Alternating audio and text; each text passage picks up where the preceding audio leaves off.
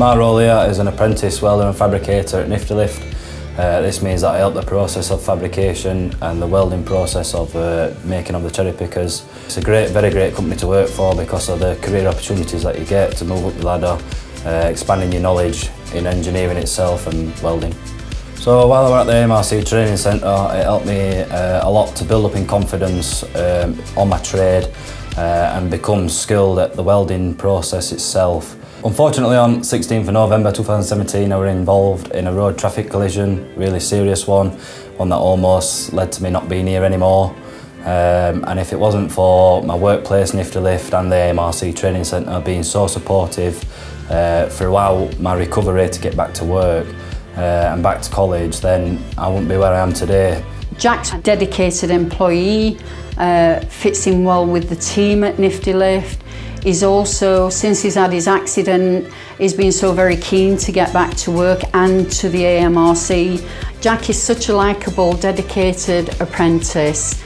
We're really glad he's been nominated for this award, and I so hope he wins it. I'm hoping that in the next few years I can really widen my skills and knowledge in engineering itself and become a highly skilled welder. Being on the tools is what I enjoy. I'd like to improve myself to the best of my ability, working up the ladder to see where I can get to in the future. I'm an apprentice welder at Charles Thompson Engineering. We make pipework and pressure vessel systems, and I really like my job here and my apprenticeship in general because they give me lots of good opportunities to progress through the workforce, and they pay for all my training and I get paid while I learn. My time at AMRC has given me very valuable skills that have helped me move into a proper workforce position, having real responsibility on the jobs.